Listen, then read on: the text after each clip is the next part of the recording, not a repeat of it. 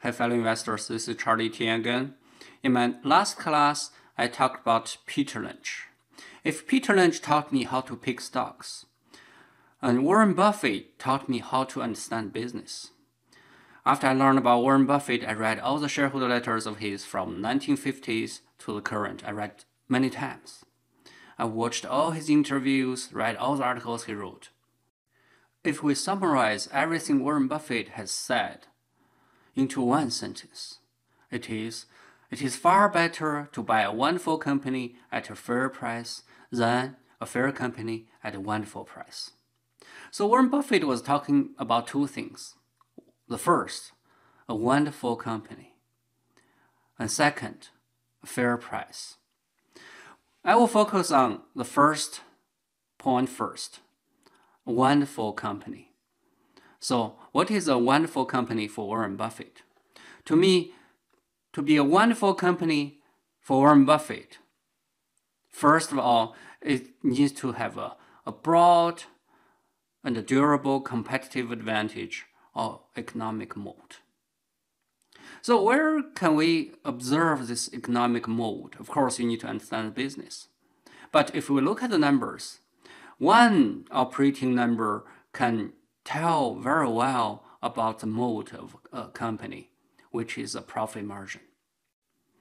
We all know what a moat is. A moat is a water that protects a castle. It protects the castle from the invasion of enemies. So a business is like a castle. The moat is what a business has to protect it from competitions. If a business does not have the economic moat, what it usually appears is that its profit margin will decline over time. If a business has a wide and durable competitive advantage or the economic moat, and it can keep its profit margin steady, and it can even increase its profit margin over a long time. Now let me give you an example. Imagine you run a store, you sell rolls. And your business is good, you have lots of customers coming, and you sell at a high price, which gives you a lot of profit margin. But then someone else see you have great business, and he opens another store next to you, also sell rolls. Now you are facing competition. What do? To keep your customers, usually what you have to do is to reduce the price. And to keep your customers. When you reduce the price, does your cost reduce? Your rent, the supplier of the rolls will lower the price for you too? No, most likely they don't. So what happens to your profit? Now for every rolls you sell, you make less money because you have lowered the price. So by observing the long-term trend of a business, you can tell if the business has the economic moat or not. Now I want to ask you a question. What is the average operating margin of the businesses in the US? It is actually around 10%. But of course, some companies has higher profit margins, some has low profit margins. And I will give you a few examples here. The companies we hear a lot about: Google, Apple, Netflix, Tesla, and you can find the operating margins and all other financial data for those companies on the 30-year financial page of GuruFocus.com. Here are the examples. Now we come to GuruFocus.com. For example, we want to find the operating margin of Google. I just tap Google here, and then I come to the 30-year financial page of Google. And you can see we have all the data here.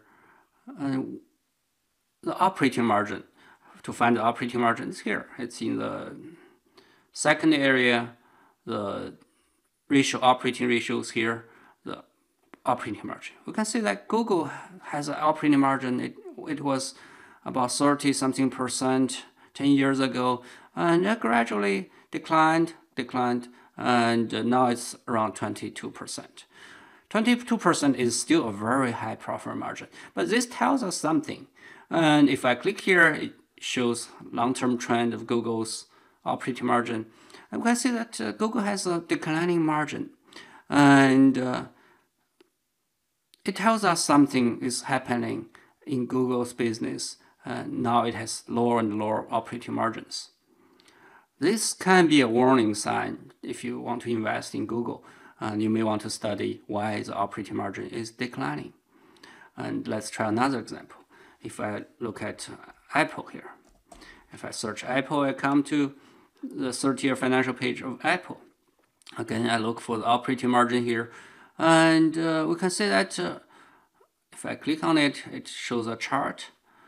Over a long time, the operating margin of Apple is also declining. So it shows us there's some competition as well, which is causing the operating margin of Apple declines. And I said Netflix also. Netflix, like here, operating margin. You can see that Netflix has an increasing operating margin. So that's usually a very good sign. And when a company has increasing operating margin over a long time, it may mean that it has the advantage that the competition cannot get in. So you can see here over the last 7 years, operating margin of Netflix has been increasing. So this is a very good sign. Another company, of course, everyone's care about, Tesla. And you can see the operating margin has been negative, meaning the company has been losing money. But it starts to get positive now. And this is maybe why the Tesla stock has been doing so well. And I want to show you one favorite company of mine. It's Church & Dwight, which is the company that makes tools. And now we observe the operating margin of Church & Dwight. And it's here. If I look at here, the operating margin of Church & Dwight, it has been quite stable over a very long time. And if we observe over a very long time, it has been increasing more than 20 years. The operating margin has been increasing steadily. And this tells us there's a moat with the company. And the company can keep its profit margin and can even increase its profit margin over time. And that's why I like this stock. It has been one of my long-term holding. Another favorite example of mine is a Chinese company which is called Moats. And if you come to the 30-year financial page of Moats, you can observe the operating margin.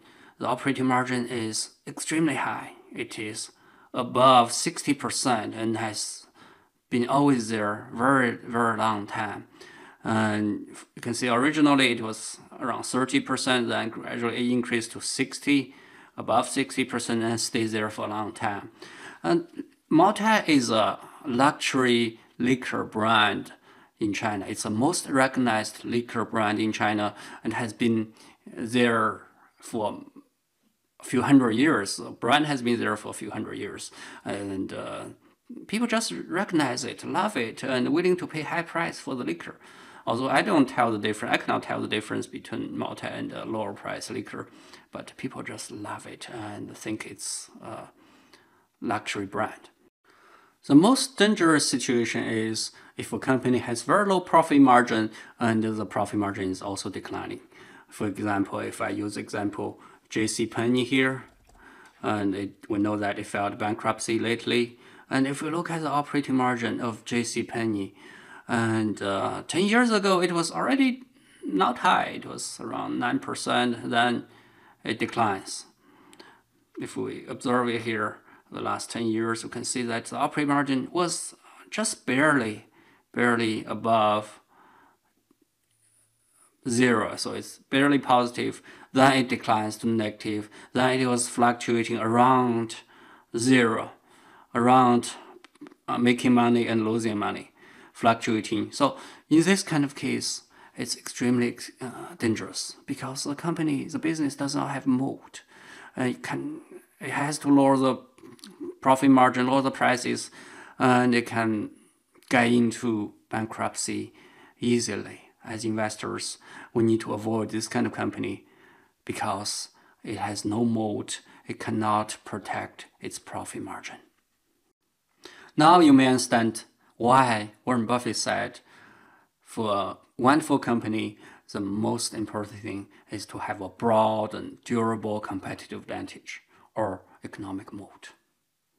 So where can we find this kind of moat in a business? And usually there are a few things can be the economic moat for the business. The first, for example, is the intangible assets such as a brand or patent. I talked about Moats before. Why Moats has such a high operating margin? Because it has a brand recognition. No other liquor can replace it in Chinese liquor market. And why Google has a high profit margin also, although it has been declining, because it's just the best search engine ever produced, and no competition is even close. And Apple, the brand recognition also. That's the intangible assets. And second is the customer switching cost. For instance, your bank account. Usually you don't want to switch your bank account because your salary is maybe paid directly to there. You set up all the payment to your utilities, to your credit card companies, and even to your friends, your families. So you don't want to have the trouble to switch it to another bank unless the advantage is huge.